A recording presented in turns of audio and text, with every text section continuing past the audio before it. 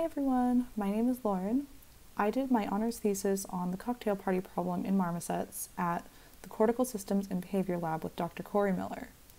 So first today I want to tell you a little bit about what the cocktail party problem actually is. It's basically a variety of auditory inputs with one preferred sound among them. Most animals are able to solve the cocktail party problem, so to speak, meaning that they can single out that one preferred sound and attend solely to it. So from previous research, we already know a bit about how animals go about solving the cocktail party problem. For example, frogs use bottom-up processing, which is purely driven by the auditory stimuli. Frogs and other animals that use bottom-up processing are unable to solve the cocktail party problem if the overlap of those auditory inputs becomes too high. Humans, on the other hand, use top-down processing, which uses higher-level cognitive processes. Unlike frogs, humans are still able to solve the cocktail party problem even with a high level of acoustic overlap. So from this, our overall research question was, how does the common marmoset solve the cocktail party problem? The more specific hypothesis we wanted to explore was, do marmosets use higher level top-down processing to solve the cocktail party problem? So how do we put this study together? We exposed marmosets to a simulated social environment using recorded virtual marmoset calls, or VMs. There were two types of VMs that we used: distractors, which are VMs communicating with one another, and targets, which are VMs communicating with the subject. And we have 5 different experimental conditions, all of which were completed by each of our 6 marmoset subjects. The first is fixed 50, in which 50% of VM calls overlapped with one another. Second is fixed 75, in which 75% of VM calls overlapped with one another.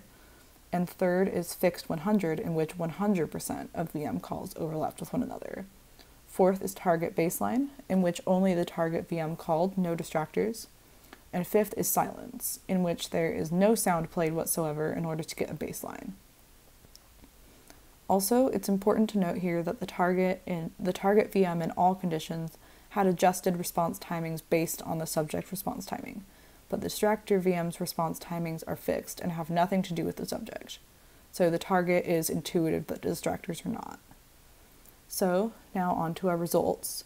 Our results showed that conditions with greater acoustic overlap, being fixed 75 and 100, have similar response rates regardless of the target's response delay. And in conditions with less overlapped, that would be fixed 50 and target baseline, there is a negative relationship between target response delay and subject response rate. This means that the longer the target response delay is, the less likely the subject is to respond. So what do these results mean? Basically, it means that there are significant effects of both condition and target response delay on subject response time. And this indicates that there is an effect of our treatment, the VM calls, and the subjects are probably not just responding randomly. Also, we can see from this data that it is difficult, but not impossible, for marmosets to solve the cocktail party problem, even with very high levels of acoustic overlap. If you recall, this is consistent with findings in humans, which use top-down processing, but not in frogs, which use bottom-up processing. So, this evidence supports our hypothesis that marmosets use top-down processing. I hope you found this interesting and maybe learned something new about this fascinating area of research. Thank you so much for listening.